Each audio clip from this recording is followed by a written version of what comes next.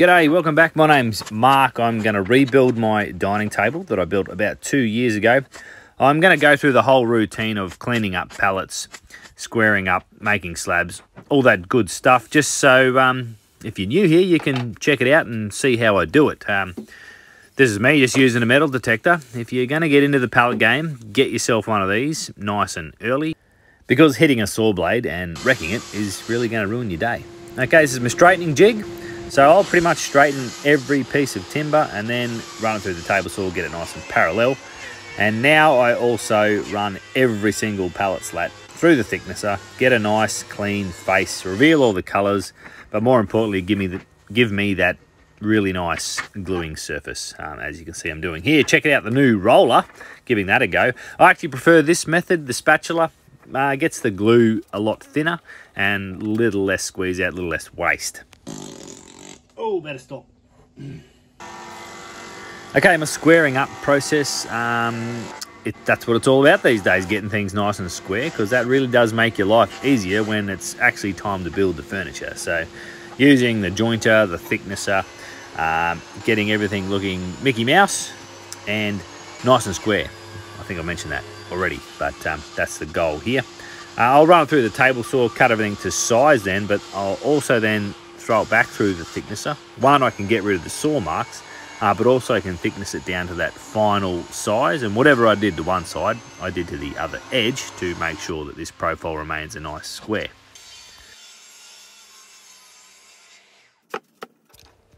I'm going to go with a nice chunky bridle joint on this one. Don't think I've done it this way before, but just to sort of learn a few things, try something new. That's pretty much the goal here. I'll clean up the tenons on the table saw like this because it does a nice neat job, and then we can go ahead and figure out how I'm going to do the bridle. I've just taken the measurement for this bridle off the tenons. I'm now going to use this, should I clean it up a bit first? It's a bit sketchy. Let's do that. Trying to be professional around here. What I'm going to try and do to make sure these joints are nice and tight is I'm going to clear away the waste in the middle and then head outwards towards my line, leaving that material, leaving it thicker basically, and sneak up on the line, and I'll just keep going back and forth, test fitting it. Once I've snuck up on those lines, I can cut all four outer wings of each bridle, and then I can come back and clean the middle out. So hopefully they should all be exactly the same. That's the plan. So here we go. Okay, so this is the first leg, clearing away the middle stuff, taking it on and off a little bit at a time, making my way over towards those lines. And then, well, the theory was there, and I actually went just that smidgen too far. So timber is touching timber, it's just not nice and tight. So here's me making a micro adjustment. So normally you want to make something smaller, you wind the fence towards the blade, yeah? Keep watching. And this is me realizing that if you're inching towards a line, you need to turn the blade the other way, and also me hitching up my pants, because that's what you do when you feel like a dickhead. But anyway, I reset myself up and I got the next few pretty much good to go. I think the next couple were actually a little too tight, as the first couple were probably a little bit too loose. Now check out that awesome mallet made by Cuffy's Woodwork. It's awesome, and I've also figured out how he does the nice hammering in sound effects. So listen to that, that sounds pretty cool too.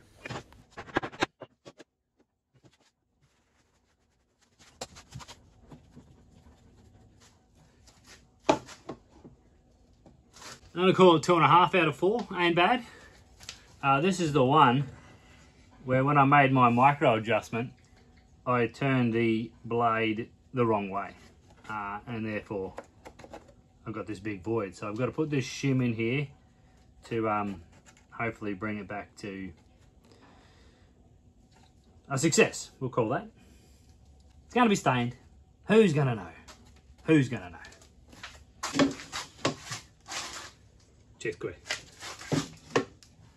Ho ho! A little bit different to the originals. One more time. I'll just double check these ones. just in case it moved.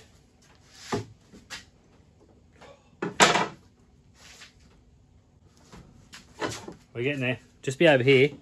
Don't mind me. I'm just checking this one again. Just milled up all the timber I need to make the frame. It's this nice Merbo, cleaned up really beautifully. I've got a couple of pieces laminated together. They are going to sit up here on the end of the legs, and they are going to basically take the tabletop. It's going to sit on those, and that's going to be my method of attaching the tabletop to the legs. So I'm going to go ahead and whip this frame up, and then we can bring in the old table and show you why I'm rebuilding it, basically. All right, going on.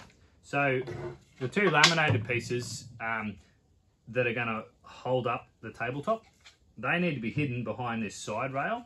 So I'll just use two other pieces as the spacers so I can set back this first cross piece for the framework. Just throwing a couple of biscuits in to help me align this rail that's going to hold up the tabletop. Probably not really necessary, but I like using the router and it's cool. So I thought I'd chuck some in anyway.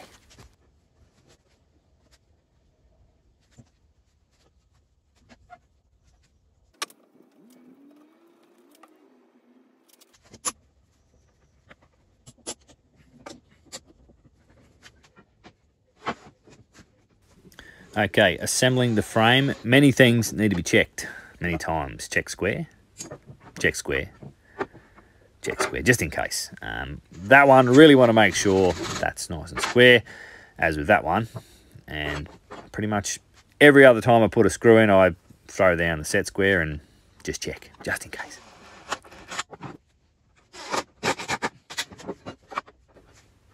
And one more time, just double check. This is the first corner, so we need to get off to a good start.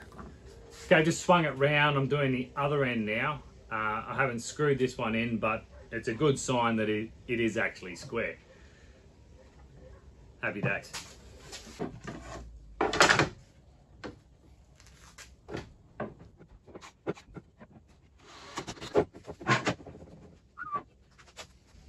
Okay, so that's the frame all knocked up. It's all pocket screws, normal screws, and just all glued together.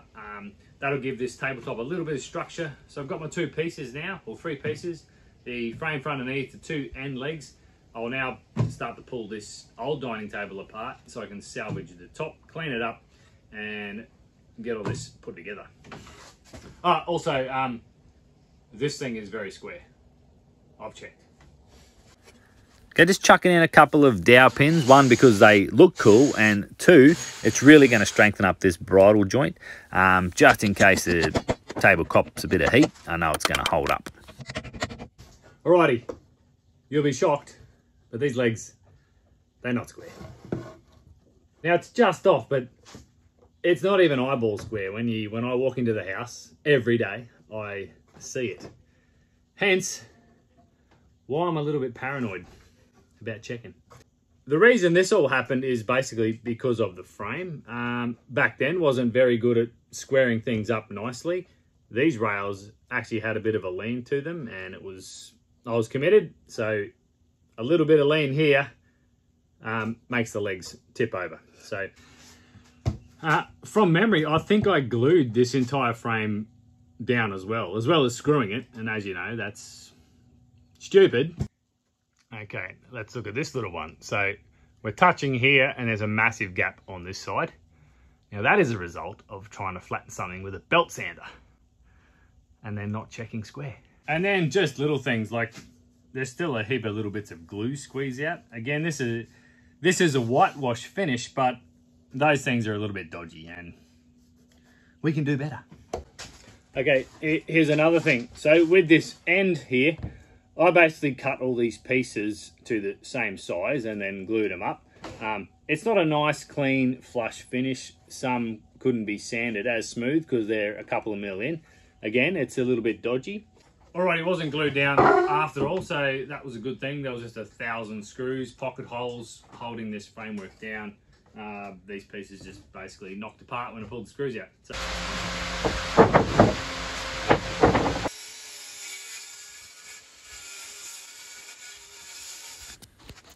how good are threaded inserts? So that's what I'm going to use to attach the tabletop. It's going to pull in two directions, but allow the wood to do all its stuff that it needs to do. Use a bit of CA glue from Starbond. Now you can get yourself 15% off with these products if you use my code, which is Dana15.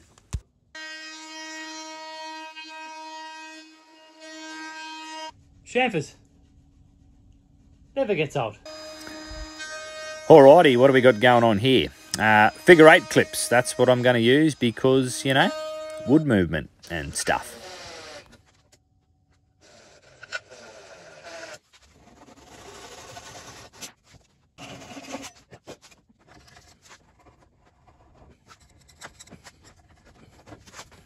This sharp chisel business, it's a bit of a novelty, so I'm doing things I probably shouldn't. I decided to put a nice large chamfer just on this outside edge. You hardly notice it, just because once it's stained up, but just gave it a little bit of, I don't know, something. I dig it, so that's why. Just an oil-based stain and varnish. It's like a walnut stain. Don't exactly know how dark we want to go yet, so we'll just do as many coats as it needs until we've got what we want, but we don't want to lose all that sort of pallet work so you see the actual strips. Got a wet rag to thin out the white paint, and then I'll just hit it with a paintbrush to make it a little bit more even. Sticker sponsor shout out is Paul from the Wood Knight. He has a massive channel, over 300 videos. Go and check it out. You're going to learn lots and lots of things. Thanks, mate.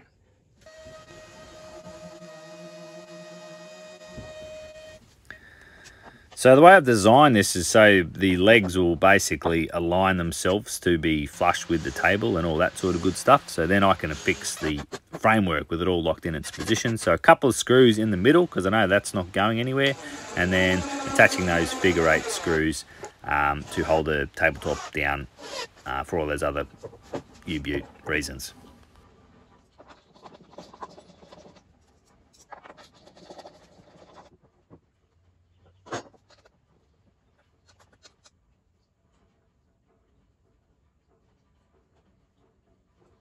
I tell you, these corner clamps have really helped me out just to set everything perfectly square, and then I can tighten up the bolts which I want tight. The ones going this way, they're nice and tight. These end couple, they've got a fair bit of room to move, so that tabletop can do its magic, whatever that is. Turns out if you bought the wrong bolts, you can just cut them off. Who knew?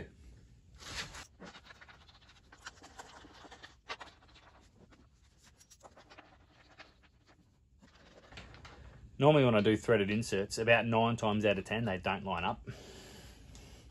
But I've had a win on this one. Okay, there you go, Marion 2.0. I've never named a piece of furniture before, but this one's pretty dear to the heart. The timber was bought by my grandmother, who's sadly no longer with us, but I'm pretty confident that she'd be pretty happy with this table and the fact that we can all sit around as a family and enjoy each other's company. So thanks very much for watching. Really appreciate it. And you have a good day. Take it easy. See you next time.